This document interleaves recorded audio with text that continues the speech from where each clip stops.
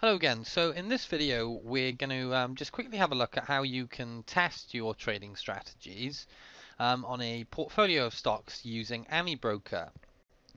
The first thing you'll want to do is come to the Amibroker website and just download their software. For the purpose of this video, we're just going to be using their free version, which has all the same functionality as the version you have to pay for. The downside being you can't save any of your settings, you can't save any of your portfolios. So really, if you think you're going to spend much time testing, then really you should probably think about buying the actual software. But anyway, on the left hand side of the screen here, where it says download, just make sure you download Amibroker. Now once that's downloaded, you will want to come to your desktop or look in your programs and just open up the software. So double click Amibroker and that will bring you up this screen. Now, the first thing you will need to do before testing your strategies is to tell Amibroker what markets you want to test on. So to do that, we will need to first create a list of stocks and then download the historical price data. Now we do that using the software which was automatically downloaded with Amibroker called AmiQuote. Come into your programs and in your Amibroker folder you'll have AmiQuote. Open up AmiQuote and here we are. Now to add the stocks, what you would do is click the little yellow button and then you just type in the ticker symbols. Make sure that you put a comma between each of them. Okay, so I've typed in 5 ticker symbols there. Just click OK. And as you can see, you now have a list of the stocks that you want to test your strategies on. Now, to download the price data, as you'll see here, the source of our price data is going to be the price data provided by Yahoo. Now, you can use many other types of data providers, but Yahoo is free. So again, for this example, that's fine. You can also specify the date range that you want the data to include. I'm just going to run it right from the earliest it allows us to, which was the 1st of January 1995. And the last thing is to make sure that you've ticked the automatic import. So to download the price data, click on the Start Download button, which is this little green triangle. Now once that's done, we want to save the list we've created. So if you just click on File, click Save As, and we'll save it to our desktop, and we're going to call this Test. There we are, that's fine. So we'll call that Test. And then the last thing we need to do is to add the historical price data for the SPY. So again, just click the little yellow cross, type in SPY, capital letters, click OK. Start your download, and once that's done, again you'll just want to save that as we'll call that SPY. Save it somewhere you know you can find it easy later. Click on Save. Okay, so we've now imported all of our data to Amibroker. Now to begin testing, we first need to assign our list of stocks. On this page where you have this selection of markets, groups, etc., just come down to watch lists, right click, and then you want to import. So click on import. Make sure that the correct list is highlighted. So list 9 is the list we want. Click on OK. And then you'll want to find the file that you just saved. So if you remember, we wanted our test stocks. So click on Test, Open, and there you are. We have the 5 stocks that we want to test our strategy on. Now in a separate list, we're going to want to import the SPY. So just click on another list, right click, and this time we don't need to necessarily import. We can just type in the symbol, because it's only one symbol. SPY, OK. So we now have the basic setup ready to test. The next thing we'll need to do is obviously to write our code. Now I'm not going to just to kind of teach how to write code in Amibroker. It would take me too long. It would you know, and actually it would put a lot of people off who aren't really interested in writing their own code. Now, if you do, though, want to learn, and I would suggest it is a very useful thing to know how to write your own backtesting codes. What I would suggest, if that does interest you, is to buy any Amibroker related book written by an author named Howard Bandy. Absolutely brilliant information in there. For the beginner, and if you like the Amibroker software and you want to learn more about it and learn more about how to write the code for it, then books by Howard Bandy, highly recommended. And also the Amibroker help files themselves are extremely informative. But for our purposes, what I've done is I have included the pre-written code for the breakout strategy, counter trend strategy, and weekly breakout strategy included in my book.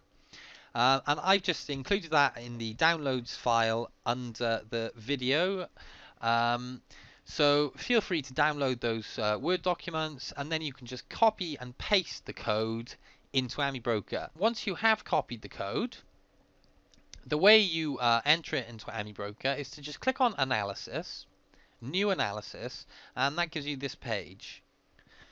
Now, to enter the code into your Amibroker software, just come across to the top of the screen here, and you have this little edit icon. So left click on that. You'll probably have an empty box. Now, I've already got my breakout strategy written in here. But if you've got an empty box, you know, as I said before, you can just download, you can just copy the code from the download section on my website, paste it in here. Once you've pasted the code in, you can begin to test your strategies. Now, just a quick overview. We've got our SPY filter up here. So we've told the system that we want the fast-moving average to be above the slow-moving average for us to be allowed to buy our stocks. And then we just have our basic rules. So we're only allowed to buy if the price is over $5 and the volume is greater than 1.5 times the volume moving average. The volume is more than 100,000 shares. The moving average is in the right order. We've closed above the upper Donchian channel. The trailing stop loss amount is 5 times ATR. And our position size is always going to be $200 between our entry and our stop loss. So remember, that doesn't mean that we're buying $200 worth of stock, but if we get stopped out of a trade, we will lose $200 of our account. This final little bit, position score, is just, let's say, for example, we had 2 signals on the same day, but we didn't have enough money in our account to trade both signals. We need a ranking score, so the system knows which trade to take.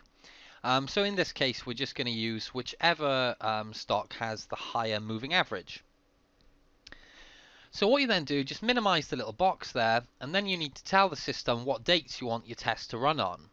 So we're just going to go straight from the dates here. That's over 12 years of data. But to change the dates, if you so choose, just click on them and you can fiddle around like that, clicking through the boxes. Finally, we need to tell Amibroker which list we want to test our strategy on. Now, you can either choose individual stocks, in which case you would just click on the stock from your list. So over here on the left hand side, highlight the stock you're interested in, click on current, and then you would just click backtest. And there you are, it's tested the strategy on Jazz. But what we want to do, and what's a much more interesting way of testing, and something which is harder to do with lots of other backtesting software, is we want our system to test on all the stocks in our portfolio.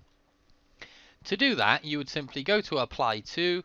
In the drop-down box, we'll click on Filter, and then in this little Define Filter icon here, just left-click that, and then we want to include the watch list of stocks which we created. So ours was list 9, so in the drop-down, just click on list 9, click OK, and then if you click Backtest, you'll see it's now trade our strategy on all of the stocks that belong to our list.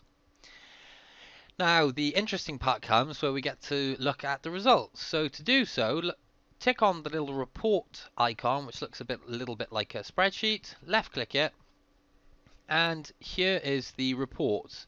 Now the first screen is giving you all your statistics, like the net profit, in which case was 96%. At the bottom of the page, we have our max system and system drawdown, just over 10%.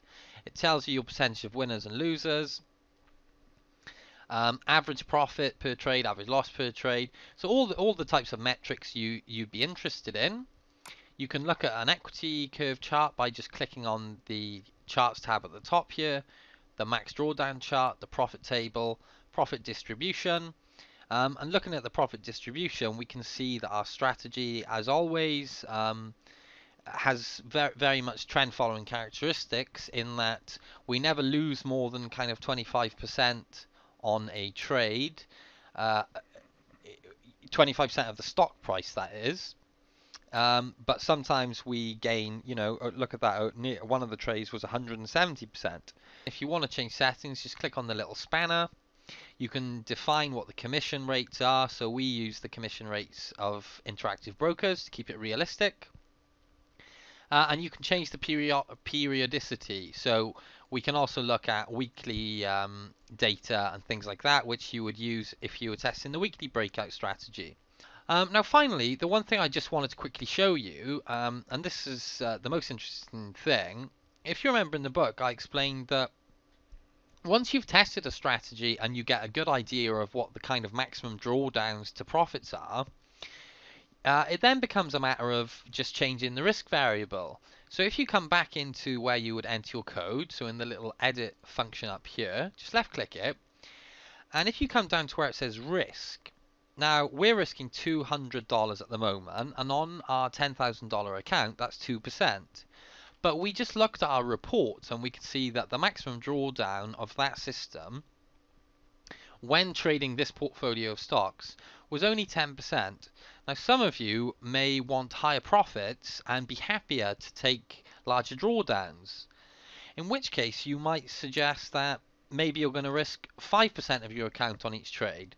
So you would just enter 500 in the risk section here, because 500 is 5% of 10,000. Minimize that, and if you just click on backtest again, you can then look at your report and you'll see that the gains are substantially larger than they were when you were only risking 2%. Now that should be obvious, but the interesting thing then is to see what the maximum system drawdown became when we upped our risk. So now the maximum drawdown is 17%. So it really is a matter for you to decide, what type of drawdowns do you honestly believe you can live through? Because there's no point in aiming for a strategy which is going to make, 400%, 500%, if it's at the expense of having 50 or 60% drawdowns. If you can't honestly say to yourself that if you were sitting in a 50% drawdown, you wouldn't become scared of the strategy and stop trading it. And that's something I think which is often overlooked by many traders. They don't consider the realities of what it feels like when you're losing money. At the end of a test, it's all very well looking at this equity curve. It's a beautiful line. It looks, as if it would have been easy, but you really must consider how you would have been feeling, between, let's say, 25,000 when it dropped to 20,000. It's something you have to consider.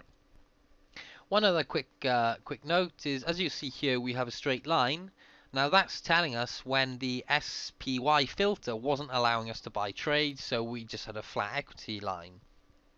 That's great though, because the stock markets would have kept falling down in 2008, but we would have avoided that by using the market environment filter.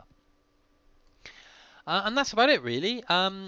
If you do have any questions regarding Amibroker or testing and coding, please don't hesitate to get in touch. In the next video, I'm going to very quickly show you how to create and save a list of the ETF markets that we use to keep our portfolio diverse. And that's also going to be the same list that we use in our diverse ETF correlation matrix.